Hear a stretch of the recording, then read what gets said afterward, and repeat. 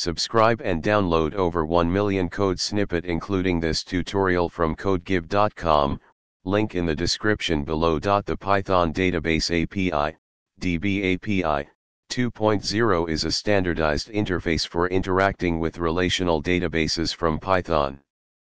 It defines a set of conventions to enable consistent communication between Python applications and database management systems. In this tutorial, we will cover the essential concepts of Python DB API 2.0 and provide practical code examples.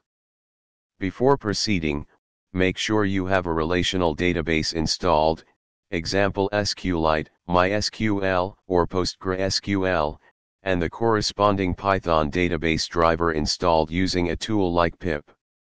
For instance, to install the sqlite driver, replace sqlite 3 with the appropriate package for your database system.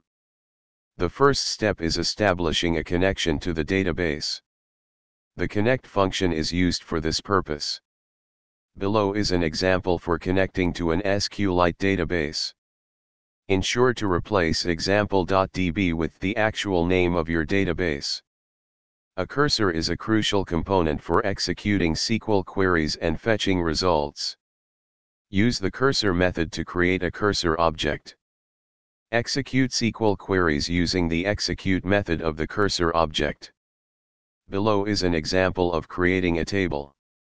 Replace the SQL query with your own as needed. To insert data into the database, use the execute method with an insert query. This example inserts a user into the users table.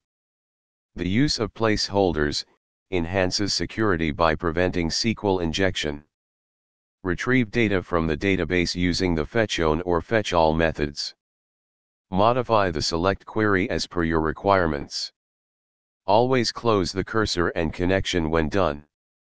This ensures proper resource management and prevents potential issues.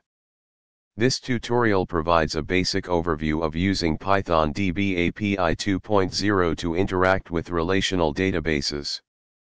Familiarize yourself with the specific documentation of your chosen database system and driver for advanced functionalities and best practices. ChatGPT.